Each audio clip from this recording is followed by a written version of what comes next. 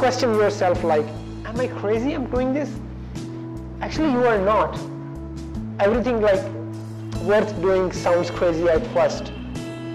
So we did that, and now like it's just like new challenges. Life is no longer easy. Like it's much more difficult. At some point, I used to think like once we have like $25,000 in the bank, life will be easier. Like now we have much bigger revenues than that. We have much more money. We spend so much money on things, but still like we have different kind of challenges. Like so challenges never stop. They just keep coming your way. Sidra and I, we were living in the office for like 40 days of our campaign. We were reaching out to people all over the world.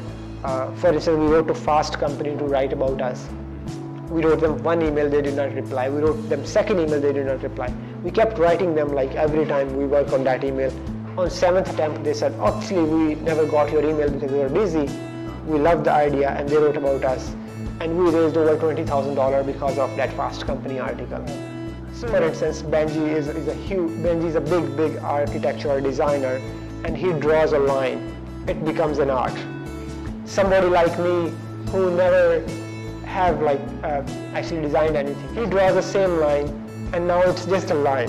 So it's like the amount of the work, amount of passion you put behind that line, behind that product, no matter how bad or good it is what matters to people. Like how much work you put into something is much more meaningful.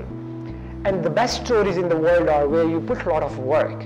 Like right now you would feel like this putting a lot of work is so tough and so burden, but actually you are just crafting that line which will be much more beautiful than all the other lines in the world.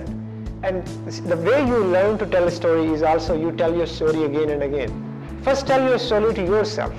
Many times we don't know our own story. We just think of ourselves somebody who is taking that step. We never think of somebody who has taken so many steps in the right or wrong direction in the past. Like everybody in this room, someday you wanted to become what you are right now. We never go back to think of that person anymore. We just think of like, I'm this person who is struggling or trying to do something. One day you wanted to sit in this room with these many smart people who are sitting in this room, and you are here. So tell your story to yourself. Find a medium to tell your story. It could be a video, it could be writing, it could be telling people in person. But you start somewhere.